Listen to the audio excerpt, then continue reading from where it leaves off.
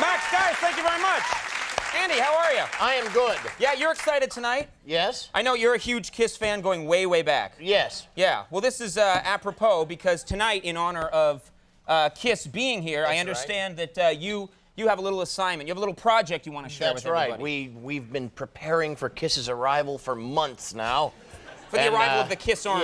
Yes. And last weekend here in New York, and it's touring around the country, there's a series of Kiss conventions. Yes, I've heard about them. With memorabilia, just all sorts of Kissabilia, I guess it would be. Yes, that's appropriate, Kissabilia. And I took a camera crew with me and taped a segment at this one last week. You went to the one here, it's here in New York, is that right? Here in New York, last weekend. Okay, well, ladies and gentlemen, I think there's nothing more to be said, except let's take a look at Andy Richter's visit to the big Kiss convention. Enjoy. July 30th, 1995, Roseland Ballroom, NYC. Kiss convention. Let's go.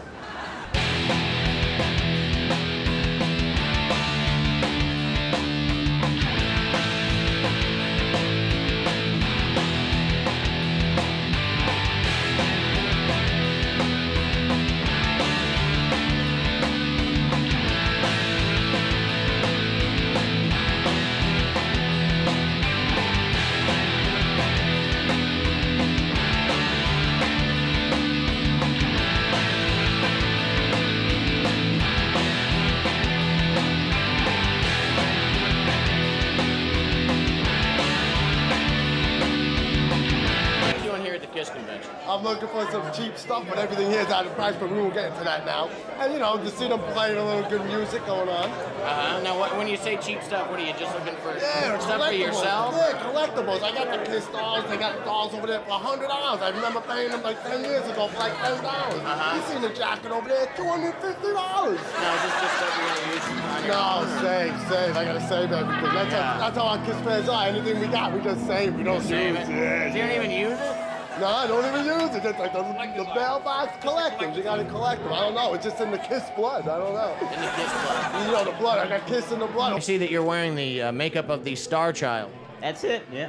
And what made you want to identify with the Star Child? Oh, you know, he's just everything. The ultimate lover, the ultimate, you know, male. And everybody wants to be that, man. And tell me, when's the first time that you? You have a tattoo of him. Yeah. Yep, that's my man. So you've really committed. You're gonna be laying on your deathbed with the Star Child on your arm. Just about, yeah. No, the members of Kiss have been frozen and suspended in time and trapped in this energy field box. Well, I came with a buddy that really loves Kiss.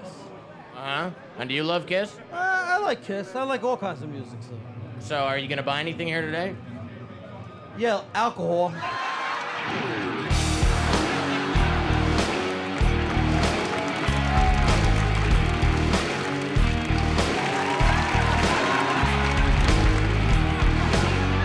Guido. Well? Bobby Getchell. Ronnie. Okay, I'm just going to call you Demon, Catman, Star Child, and Space Ace, if you don't mind. Now, I notice you've got the tongue. The Gene Simmons demon tongue. Now, Here we go. Let's get the mic on that. Please don't touch it. As it was with a lot of bands that hit it big in the 70s, Kiss had some tough times in the 1980s. That's a shame. That's just a shame. This is 1985, and this is either Gene Simmons or B. Arthur. This is mainly a Kiss convention, but apparently there's also a little section here for Doug Henning fans. Oh no, it's Paul Stanley, 85. I'm here talking with... Robert. Robert and... Anthony. Sorry? I can't hear you. Anthony. And you are? Cindy. And Cindy. And, did you dress up like this for the Kiss convention, or were you just happen to be walking by? No, for the convention. For the convention? Now, how long have you been a Kiss fan? Oh, forever now. And how long have you been a Kiss fan? What keeps you coming back to hearing Kiss? Because listening to Kiss. They keep putting stuff out. There's always something, you know, these bands, they come and go. Kiss has been, you know, from 73 to 95, they're always coming out with stuff. They're always being, you know, they're very. I don't know what the actual words are, but they're always cut. That whole scene is gonna no good. You understand what I'm saying? They keep coming. They're like the Stones. They're like the Dead. I mean, which they suck, but they're a continuation for the last 15, 17, 18 years. You know, of ongoing. Why stop being a fan?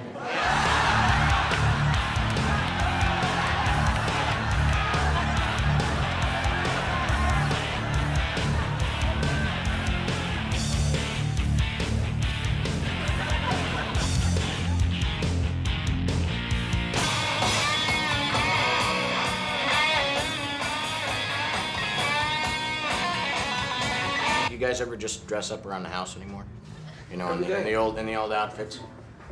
We try often to dress up as much as we can, and especially when nobody's watching. And we have video cameras in various corners of our houses, so that once we're dressed up in these elaborate outfits, we could actually then watch it back on our television sets and really get off on it. That's my life. You just explained my life on a nightly basis. With us, it's leather and studs. With you, it's garters and goats. Garters and goats. It's got a sound to it. It sounds like a concept. Right? I think it's your next album. Yeah. What do we have in store today? We have a wedding. A wedding? A Kiss wedding. We've been doing some weddings at these conventions, which is pretty cool when you figure that somebody would rather get married in our presence and in other fans' presence than with, you know, people who are blood relatives. Mm-hmm.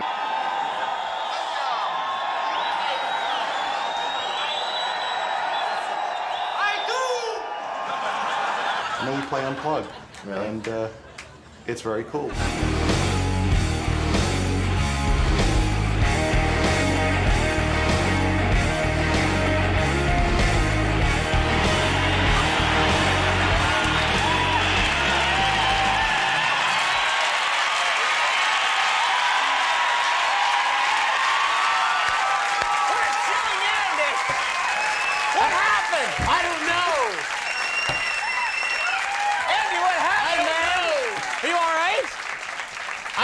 I don't even remember the end of the convention. None of that. That all just was on the tape. You were completely possessed. Yeah. All right. Excellent work, Thank Andy. you. Ladies and gentlemen, this Kiss theme show will keep going on. It will not stop. We'll be right back with Mary Lou Henner. We'll see you in a second. And Kiss later.